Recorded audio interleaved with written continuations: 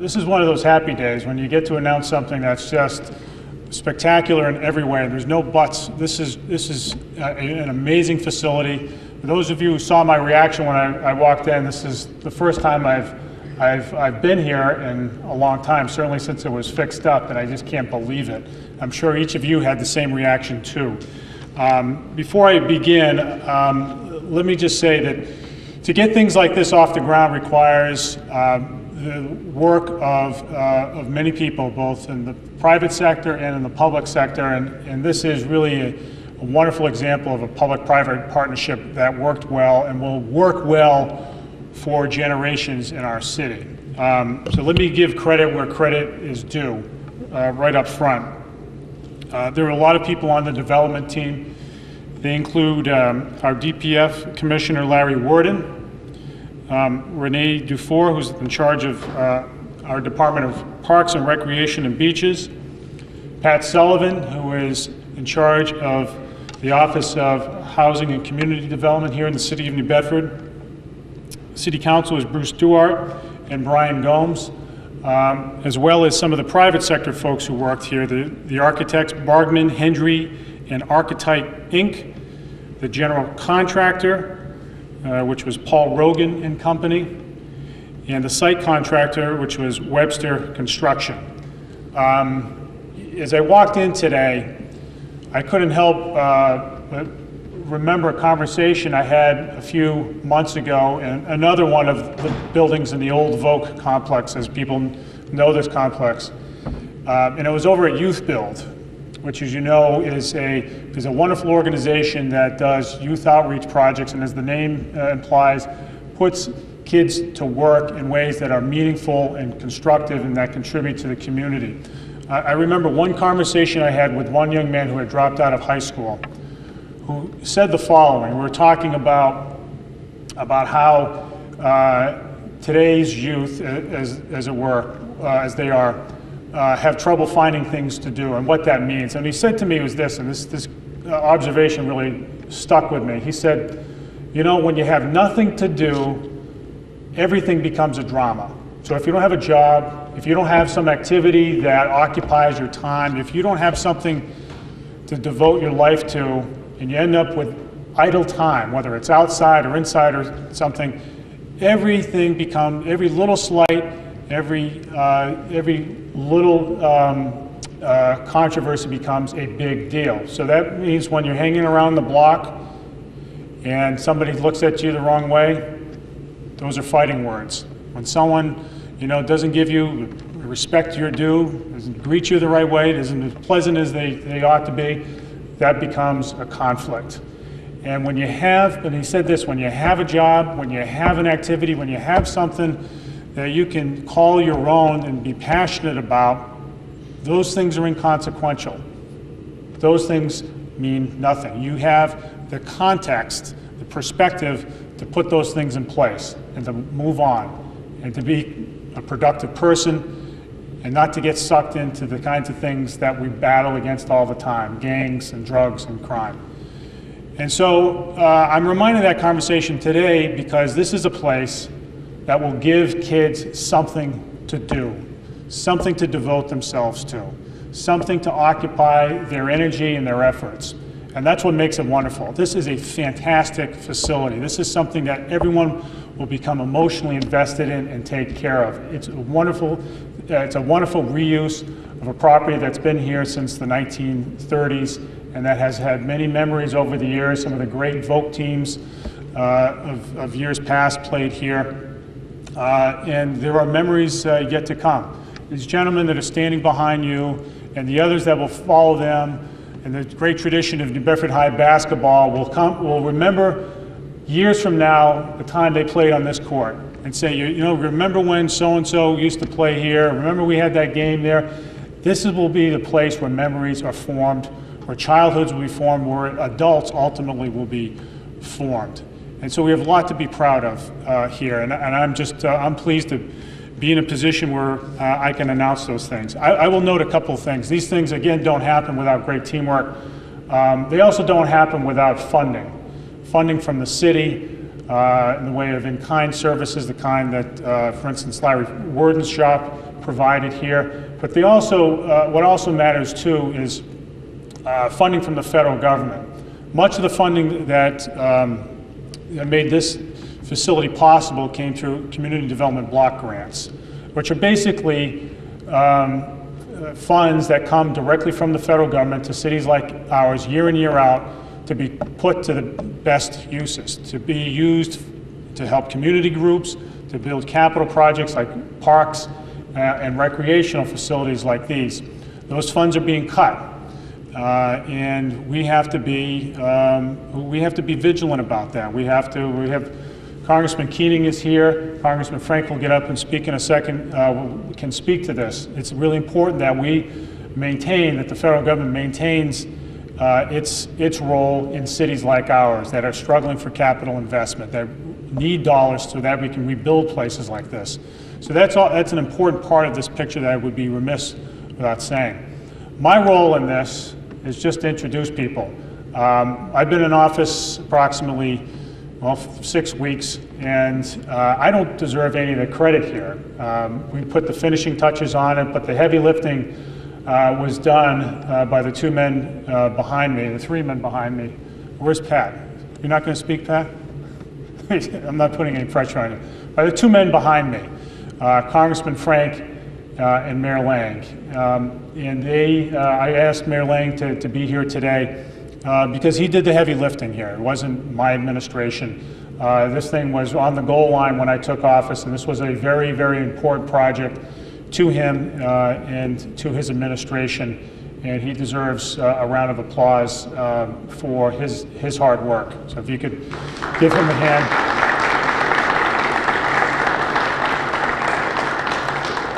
And I'd like to call him up to say a few words about the facility and the efforts that went into it. Thank you. I want to thank the mayor for asking me to come here today. This is a very important project that we spent a lot of time and effort on, so I'm very proud to be here, to the point where I asked Gig to come by to see it today, because it's really just a spectacular facility. I also love the idea that we have Coach Tarpey, his team, here with all the assistant coaches and then all the different stakeholders in our community that are going to make this building a tremendous success, and it will shine like a beacon, a lantern for all the children in this central part of the West End. I want to make note of the fact that this campus is a bookend to the Lewis Temple project that we've done, and you can actually see from the front door of this facility, the Lewis Temple facility, and then if you go out, or the Lewis Temple neighborhood, and then if you go out, if you get any kind of a vantage point, you literally can see the entire West End from this great facility. I want to give a little bit of background very quickly, the history, then the near history on this, and then say thank you to a few people. The first thing I want to tell you is that this building originally was built in 1937. Now the Voc campus, the main Voc school building, opened in 1931, and there was a need for an auditorium, which also included a gymnasium. And this was built by it was a WPA project built during the Depression in a concerted effort by the federal government and the city government, and it was under Mayor Ashley. And the key here was, and by the way, I want to tell you that Mayor Ashley, when interviewed, leaving office after 32 years as mayor, was asked for his great achievements, and he said, well, one was water, clearly water. The other was getting the Fairhaven, New Bedford Bridge situated and built. But then he said, my greatest achievement of all was the New Bedford Vocational High School. And being able to provide an educational opportunity for young men and women who not only would take the academics extremely seriously, but also technical skills seriously, and go out and begin earning a living as skilled tradespeople. And I think that's very fitting, because what he saw as his greatest achievement back when he retired in the late 30s is something that we're still striving to try and do today, which is provide the greatest educational opportunities for our children. He saw this building as an educational opportunity, as all of us do, and is why this building is going to be reopened. This is a gymnasium, it's an auditorium, but really it's a classroom. It's a classroom to learn all of life's lessons, as well as it will have study halls and classrooms in it as well. But the fact of the matter is we're reopening a great classroom here today. Now, this was christened on December 28th, 1937. And the cost at that time was $143,000 to build this building. And the city's share of it, there was I'm sure we wouldn't have paid as much if Congressman Frank represented us then, but we paid $8,700 as our share. If Barney Frank had been our congressman, we would have paid less than half of that, I'm sure. But the fact of the matter is, it seemed like a pretty fair deal at the time. I still think it does today. The cost to renovate this building, as a result of Congressman Frank's efforts, and that really is what it comes down to. Without Congressman Frank, we wouldn't be here right now, is about $1.5 million in two separate grants that we received in order to do the job that needed to be done. Now, I want to say something else about the fact that there have been so many great individual athletes that have been in and out of this facility. Clearly, Andrea McCoy. Many legendary boxers have trained in this facility over the years. Bucky Vincent, as well as Manny Burgo, ran their Golden Gloves championship programs out of this building. He had great Voc basketball teams, as Mayor Mitchell indicated, as well as tremendous plays and all kinds of interesting activities. But when the building was first opened, it was dedicated as an auditorium to Edgar R. Hammond. And there's a plaque outside. It's a beautiful plaque, and it has a bunch of names on it, but it doesn't really explain who Edgar R. Hammond was. And I'm just going to take 1 minute to tell you. Edgar Hammond died about 4 months before the building was dedicated, and he had been the Voc chairperson of the Voc board since its inception back in 1908. So he had served 29 years as the chairman of the New Bedford Vocational High School board. And he was an architect and builder by trade. He designed this building. He designed all the vocational buildings here. He also, though, which is very, very interesting, in 1918 was named to be on an advisory board by the governor at the time to help train disabled veterans coming back from World War I. And it was infirmed and disabled veterans, and he was a key member of the advisory board. So he did public service for a very long time. He actually served on the New Bedford School Committee before he became chairman of Voc. But the interesting thing about Mr. Hammond was Calb Hammond was his dad, and they lived right here on North Street. And what they were an architectural firm in the city. So what I just want to tell you is this. It's very interesting. Every day we live and walk by Mr. Hammond's contributions to the city. Other than this great building, he designed the addition for the City Hall. The Taylor School, the Phillips Avenue School, many other schools throughout the city, both public and private schools, public buildings were designed by this firm. So he was a household name at the time, and that's why his plaque was dedicated at that time. It was just after his passing away at age 83. And clearly, there was a tremendous amount of honor and homage paid to him, as there still is, in seeing his plaque when you walk in to this building, which at the time was known as an auditorium. Now, what I want to explain is the near history. The near history is this. There have been other attempts to renovate this building. And in fact, within a couple of years before I was elected mayor, this building had been almost finished, ready to go, and then was arsoned, was burned. And when I first became mayor, Pat Sullivan, and Pat deserves as much or more credit for why we're here today as anyone. including Mr. Hammond, because quite frankly, we were going to tear down this building. And Pat came in to see me and he said, we got a real problem, a real dilemma here. We've got the Hillman Street Center, this great facility, which we were just so close to opening up, and then we had the fire. And the fire has done extensive damage to the point now where there's a question as to whether or not it is salvageable. Let's go over, take a look at it. Tell me what you think, Scott. We'll go from there. And we came over, looked at it, and the floor, the congressman can tell you about this. Floor was completely buckled and burned. Joists at the ceiling burned. Anything that was flammable had been consumed in this fire, deliberately set by someone who clearly doesn't understand the great significance of having children come together in athletic competition and in social settings. The decision was made, though, that day that we were going to go ahead and rebuild this center as a symbol to everybody in the city, that the city is not going to take a back step in any way, anywhere. So Pat had the responsibility then of coming up with everything from RFPs to figuring out how we move ahead with this. And then without Congressman Frank having the same vision, we're not here. Because the federal government putting in $1.5 million allowed us to do this project.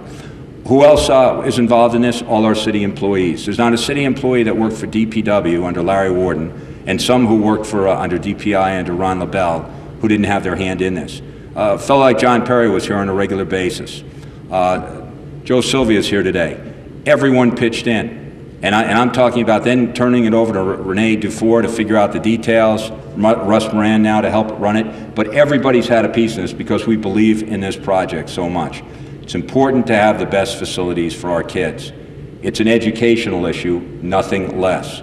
And that's why this is a great facility. Now, the last thing I want to say is that this is a tip of the iceberg regarding what Congressman Frank did day in, day out for our city over the past 3 decades that he's represented us. He understood, still does, but he understood, and I expect in the private sector he'll even be more forthright and forceful in some of these issues. The fact of the matter is, he knows our city neighborhood by neighborhood, kid by kid, community by community. He saw this opportunity and jumped on it. That $1.5 million could have gone somewhere else easy enough. Could have been eaten by some other project somewhere in the United States. It came here and you see the results. A month from now, when Mayor Mitchell is in here coming to see a game or whatever it might be, you'll see every kid, every community represented here.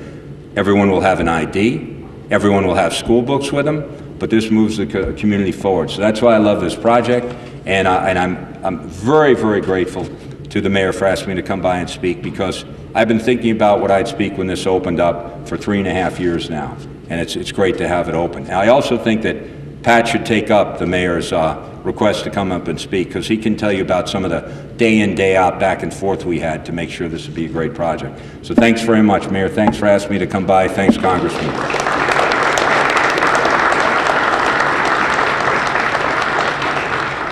Pat, are you sure you don't want to come up and speak? Oh, okay. All right. Without further ado, let me call up Congressman Frank and just say one word about this. This is, in many ways, a continuation of your victory lap this year, Congressman Frank, and it is heartfelt.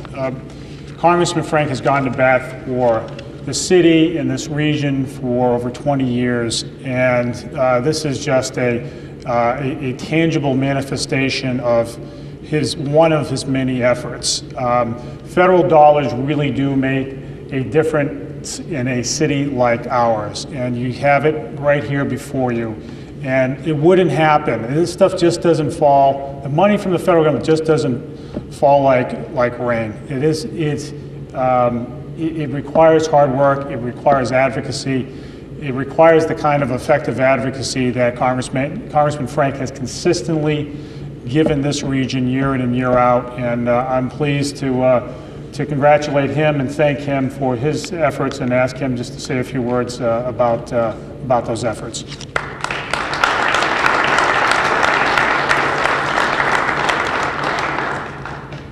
My thanks to both Scott Lang and Mayor Mitchell for their very kind words. And this is really, some of you may not understand how extraordinary an event it is, but I got here just a few minutes late and found that Scott Lang was already here. Now, that's never happened to me in all my years. So this must be a pretty big deal. And it is. There are people who try to create a kind of antagonism between the business community, the private sector, and government, the public sector. The answer is they have to work together, and they each have very important roles the other doesn't do. Yes, wealth is created, things are manufactured, services are performed by the private sector with people trying to make a profit. That's a good thing. That's how we become prosperous. But we're a civilized people, and we live together in crowded urban areas, and some of us have done better than others.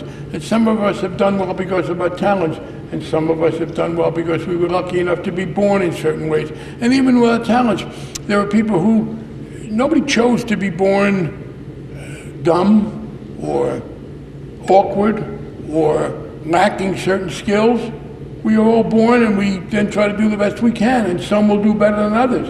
And in a civilized society, we take some of the wealth, a small part of the wealth that the private sector creates, and we use it for two things, and both are exemplified here. First, we use it to improve the quality of our own lives.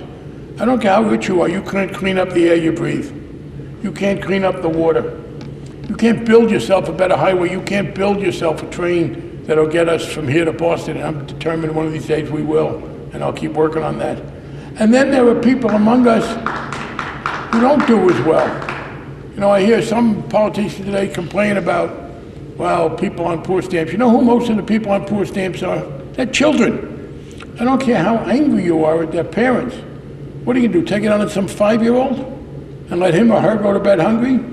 Well, one of the things we do is to come together and to provide for the community, and for the young people in particular, places where they can do constructive things, where they can have fun, where they can get to know each other, where they can meet each other and compete. You know, there's a certain amount of competitiveness built into young people, particularly young males. Let's have an atmosphere and an arena in which that can happen. And it came with federal dollars. Yeah, this is in fact federal dollars that came here. Now, I know there are people who think federal dollars might be better spent elsewhere, like continuing the war in Afghanistan.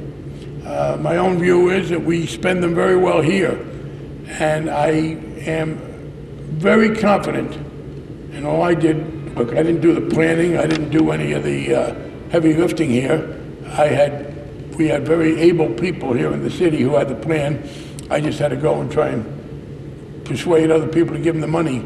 But I did it confident in the first place that this was going to be well used. Anybody who'd been here, I hope there were pictures of how this place looked like there'd been like bombs and fires. Yeah, there they are. This place was one of the worst looking places I've ever seen. And to see what it's been done, it is a great tribute to the people in the city who supervise this work, to the workmen. And, you know, it's a public sector, private contractors worked on this with city funds. It was a good example of that cooperation.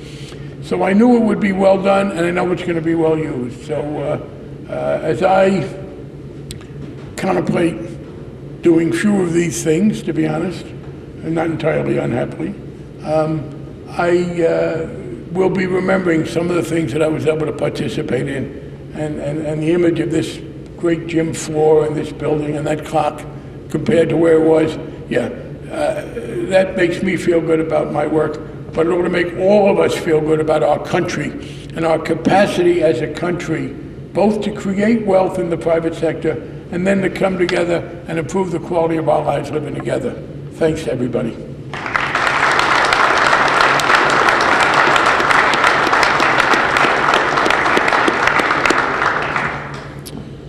Well, a couple of things. Let me just close with a couple of programming notes. First of all, there are flyers going around that announce a grand opening of this gym. So there's an open house. Let me just mention this Wednesday from 2 to 5 and this Friday from 2 to 5, 2 open houses. And then next week is school vacation week, and this gym will be open for school vacation week, which would be great. So the timing of this event is terrific.